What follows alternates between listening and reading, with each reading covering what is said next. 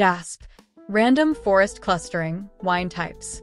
The wine dataset contains the results of a chemical analysis of wines grown in a specific area of Italy. 3 types of wine are represented in the 178 samples, with the results of 13 chemical analyses recorded for each sample.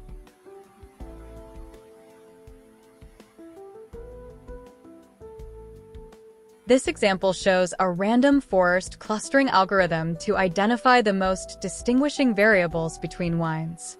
More specifically, the random forest cluster model is optimized with respect to its BIC value, which can be inspected in the elbow curve plot.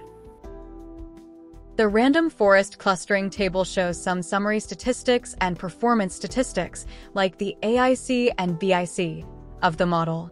Silhouette scores describe the degree of separation between the clusters. The within sum of squares of each cluster is an indication of the speed within the cluster. The random forest algorithm shows us what variables are the most important in the clustering. It seems like the amount of flavonoids in the wines is a very distinguishing feature. The elbow plot tells us where to find the kink in the curve, the point where considering another cluster would be unnecessary. The red represents the minimum BIC value, since the model is optimized with respect to this metric.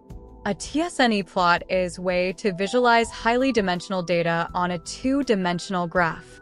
The price to pay, however, is that the axes become interpretable. This TSNE plot nicely shows how the different clusters are mapped together. Step by step. Open data file.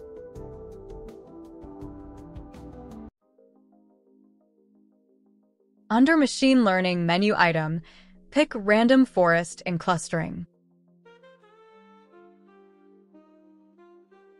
Put all variables except type into Features area. Check Silhouette Score.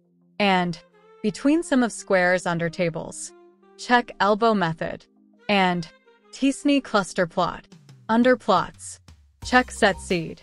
In Algorithmic Settings, under Training Parameters,